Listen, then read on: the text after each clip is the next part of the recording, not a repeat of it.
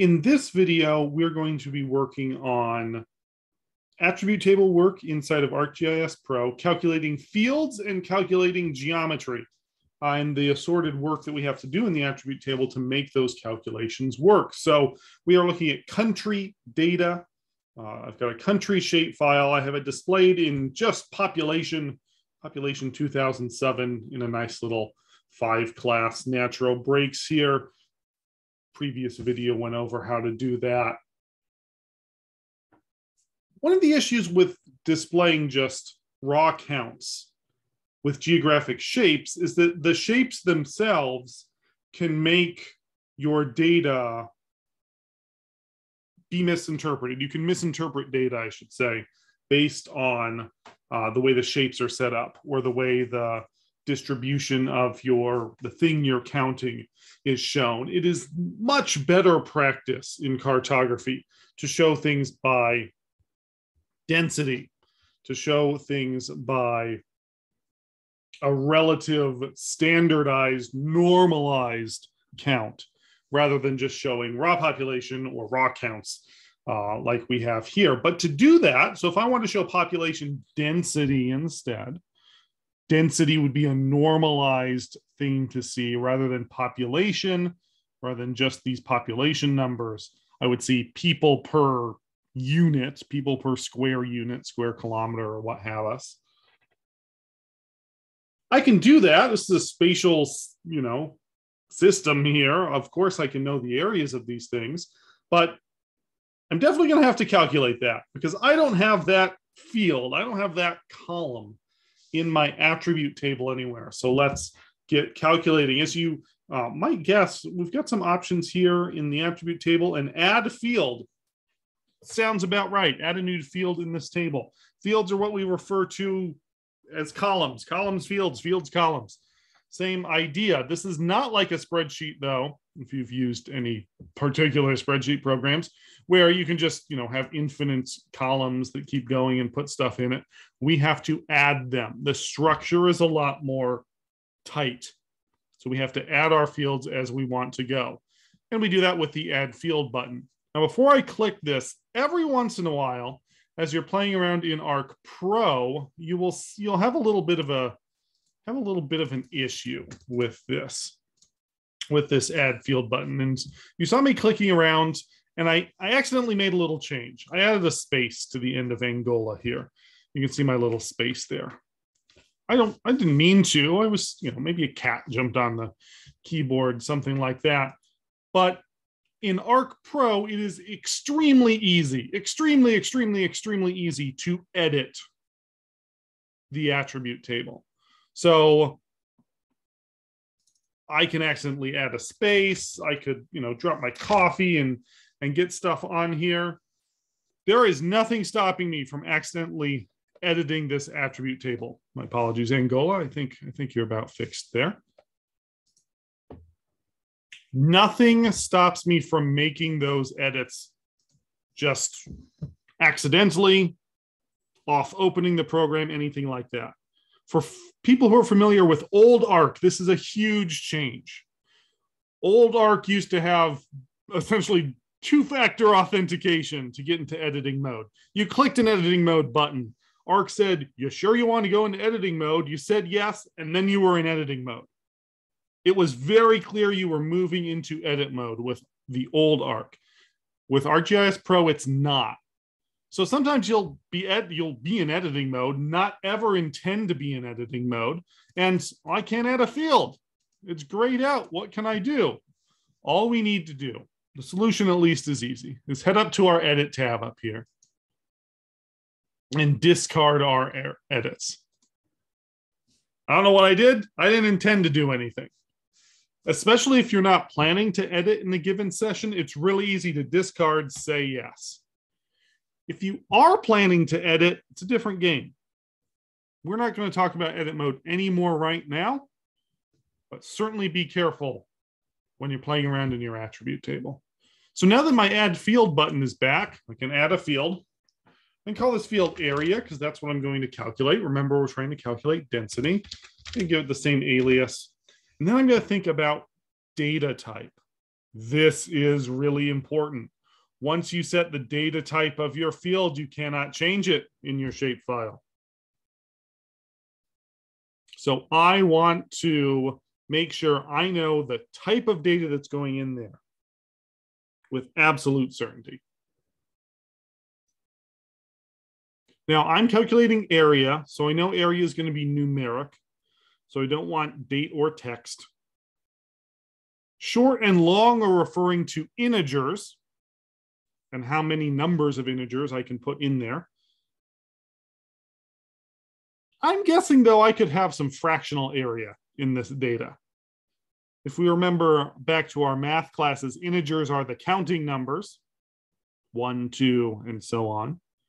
But I bet I'm going to have decimals, so I'm going to want a decimal point or a floating point. Floating point data type allows us to have decimals. I want decimals. I'm going to choose float. I don't need to worry about anything else. The defaults are going to be just fine with me. I'm going to save this change. It applies it. We're happy. And now I have a new area field. And there's nothing in it. Great, perfect. We need to calculate it.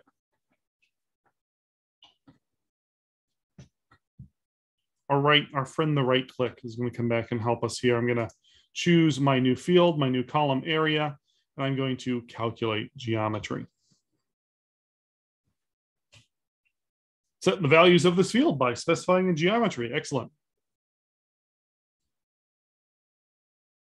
This is going to modify our features. So we're in countries here. It's going to change it. We like a change. I want area. So what property do I want to put in there? Area. What unit? I'm going to go with square kilometers. And then I'm going to use the default coordinate system. Just what's coming with the file here. Now, I probably could have done a better job naming my area field, right? If I pass this data off to someone, if I hand this off to another person, they're not going to necessarily know what unit this is in. Maybe if they really are good at memorizing the area of countries, they might. So I want to change this. Now, as I said, some of these things in here are unchangeable. You'll notice I can't change data type here. It's all locked out. I can't change some of the precision information. I can't change the field name, but I can change the alias. Alias just is telling me how it's displayed. So I'm going to change it to area kilometer, maybe KM2, so I know that it's square kilometers. All right, and now I can tell, okay, area square kilometers. That's clear. That's better information for me. I'm gonna go back to calculate geometry.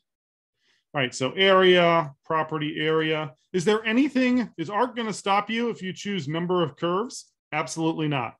Arc is only going to do what you tell it to.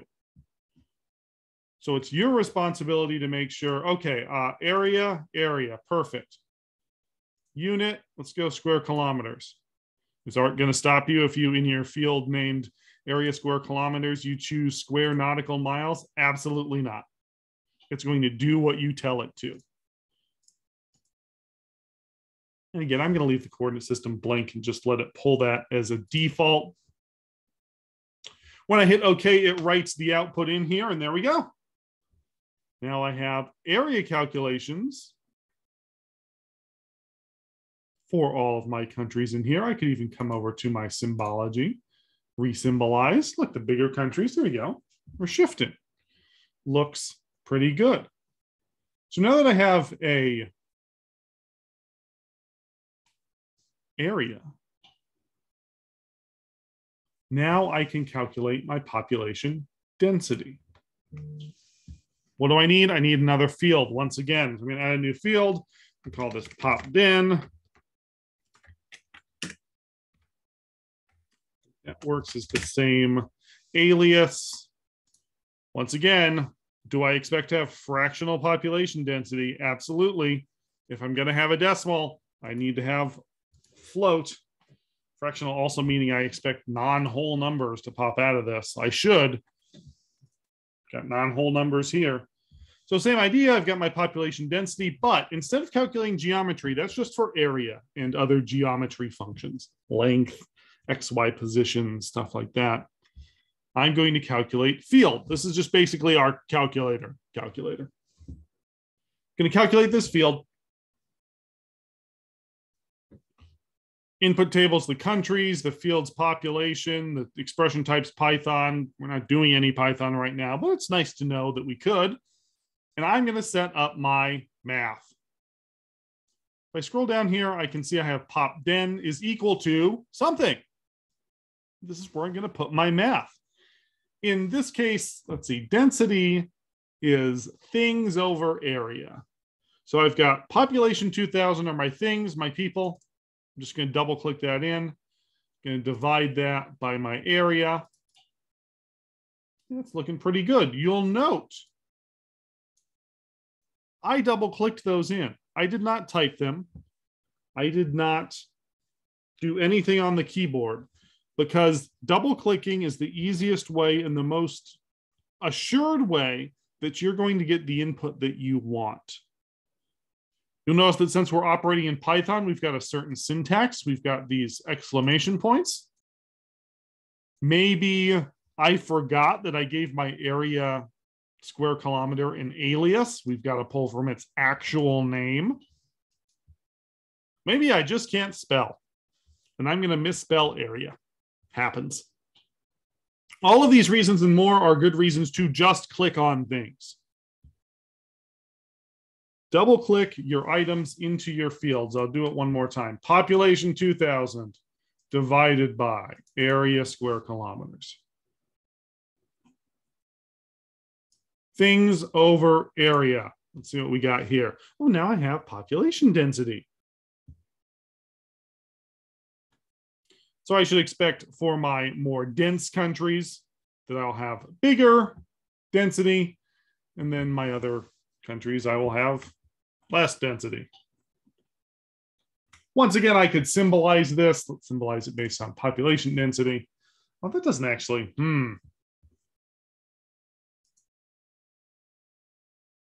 I must have a lot of, my super dense countries.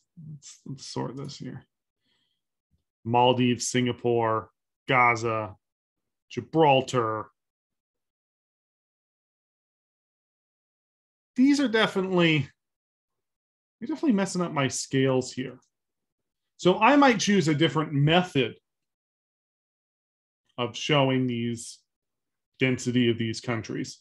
I could, instead of natural breaks, do something like a quantile, equal bins. I can do something like the standard deviation. Oh, well, that didn't work. Let's try the geometric interval. It looks okay. Get the idea? Once you have data, once you create fields, you become in control of the symbology, become in control of how you want to show things, become in control of what is the best way to show off the information that you have. Maybe I should have 10 groups there in percentages. I don't know. I'm going to keep filling with this. You do too. Remember that we went over the attribute table, we added fields, we calculated geometry, and we did just some basic math in here. We even learned a little bit about edit mode, how to get out of that when you're accidentally in it. Have fun.